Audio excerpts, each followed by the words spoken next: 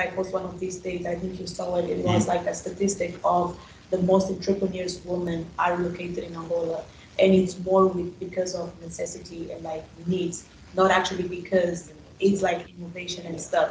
So when I'm talking about that, it's like we are saying that around 60 or probably 80% of women are independent now, because most of them they like have businesses and all of that. So we are getting to the point that they get independent around what 19 years old or like 20. Yeah, there is a lot, especially now with COVID. I think in like a lot of girls have like their own businesses now in Angola. Like it's crazy. Like the area is getting so saturated. Yeah, the area is getting so saturated that in my post I had a different perspective because a lot of people were like, hey, yeah, well done and everything. But for me, it's like I think it's bad. Not bad in a bad way. It's just like I feel like it's more needs because my country is not addressing certain situation and there's a lot of unemployment right now. So people are doing more because they need money, not actually because they know what they're doing, which means that it could have a lot of disadvantages later. But it's not. That's not the point. The point here is that the fact that they're so independent, they already think, oh, I have my money, like I have my business. So who are you? You know what I mean? So like a lot of relationships, or I don't know, they trying to like I don't know, start families and stuff like are getting to the point that he already finds it with everything. He already finds it in the position of if you do something, I'm kicking out. Like I don't have time. Like I'm not having this. Like even if it's just a small argument, if it's just a small thing, like we are so independent and we have everything that people are now taking advantage of that. And now like they're so open minded that actually have discussions on that on Twitter. They're like, oh, I'm not gonna cook for any man. Like I didn't grow up to cook for any man. I didn't even for parents. Like they got to the level of yeah, like they got to a level that they don't even respect their parents anymore in a way of like I have my things and I'm not I'm not responsible to take care of you or like I'm not like I don't know like the mentality is changing so much that people have like less empathy now even towards their own family kind of way. So I feel like that's what Tony was saying and we kind of agree like they're taking the wrong side of it instead of taking the right side and doing bigger things in terms of like I don't know. I think like in Luanda, I'm not gonna say in Angola because I feel like Yeah, let's say I feel like there's like three provinces that you actually can hear about without having to go to the province to actually know what is their opinion. But like I feel like for Luanda, Lubango, and Benguela, which is like the provinces that at least I have more information on, like you'll see two groups of women or girls, like the ones that know most nothing about feminism or like uprising of women, and the ones that do, but like on those ones that do, you see half that actually know what is feminism about. They actually do it because or like believe in it because they actually believe in those things, and the other half that is probably just doing because of the trend because the women outside in the world are feminists and there is this and how feminism is now spoken about, they don't actually know what it is about per se, just because that's how it is. So they will be posting, oh yes, I'm a feminist, but then what they're gonna be saying later on is not really in agreement with feminism. That they're gonna extrapolate because oh, it's about women doing what they want to do. So they're like, yes, I'm gonna do what I want to do because I'm a feminist. It's not. You should go into that, and then it just puts it also like, and then you see other women that maybe they don't know much about it, and men as well, like ridiculizing. Like there will be something that happened to be like, yeah, aren't you a feminist? Isn't this what feminists do? Or they will be posting things like, oh, what are the feminists at? Just because of like things that don't really have anything to do. And usually I get really mad about it because I know some of these people that post like, I'm like, wow, we studied together. We grew up together. How can you be this close-minded? Or even maybe it's not about them being close-minded. I think it's also about you not even trying to look for the information because how can you be speaking about something you didn't read? Like I know you, we studied together. We were taught to like just not speak about it. And then I know what you're studying, like you're at university level. How come you speak about things without actually reading before?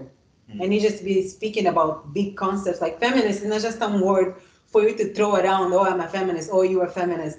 Actually know about the things before starting saying. So I think, like in terms of evolution, there is the women in Luanda that do know about it and they do believe in it and they do act on it. But there is also the women that just do it for the trends and they made it look like they are involved in it. But then when you ask about specific things, you can hear that there's just as backward as the old generation. What is it tell? Because the definition of feminism needs to be applied to the environment in which you live, you know?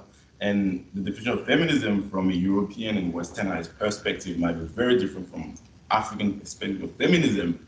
Maybe the way of expressing the feminism is from an African side by being over violent, over Hey, okay, now. Tell me what you think that's too much? Yeah, there's opportunity cost to independence. Like this, you always forgot something to have. Like as you said, come on, there's like a level you can be a feminist, independent, whatsoever, but still keep your values. Like keep your dignity, keep your and all this. But when you go around running the street, say, "Oh, I'm a feminist," but then you go back home. What are you doing? Nothing. You say you don't want to cook for your parents. Okay, cook for yourself. At least, like, can you sustain yourself? Like, I don't know. Can you? Again, we are not saying, oh, that's the status quo of like women passage that, oh, you grow up, people marry you, educate. But then at the point, you will still find yourself in that situation. So can you manage that? Don't just go out and talk bullshit. So, Yeah, I think it's like you don't say, oh, I'm not gonna raise my daughters not to cook because they're not gonna grow up to cook for someone. You can just shift that into I'm gonna raise all my children to know how to cook because at the end of the day, they're gonna be grown as women. They need to know how to sustain themselves, whether they are females or males. yeah. I think it's just the way that you think about it and you raise other children about it. It's not like you're doing things for someone else. You're doing it for yourself. I think that's like kind of the difference because women will be like some of them will be thinking, oh, I'm learning this, I'm learning that for that person. But it should be shifted to like I'm learning this because I'm becoming a grown person. This is what a grown person should do. And that's actually very interesting because I think I'm not gonna say my parents fail, but I feel like a lot of parents do fail, especially the ones that have boys, in teaching them that. Because you can you can actually expect from African men just to think certain things. You know what I mean? But I have heard so many things, like starting from let's say relationship, they're already like, oh no, like I don't need to take contraceptives because that's a woman job. Why is it a human job if at the end of the day we are doing both of us and there's a lot of milk on And the you're surface, even for coming example. more, like You know what I mean? Yeah, like or I don't need to cook because that's your job. Like I need to have a wife that can cook. I need to have a wife that can clean. What about you taking care of yourself? You know what I mean? Like a lot of them they're already in like they're already closed mind of I don't know. I think mean, the they are expectation, raised that's the to thing. expect that.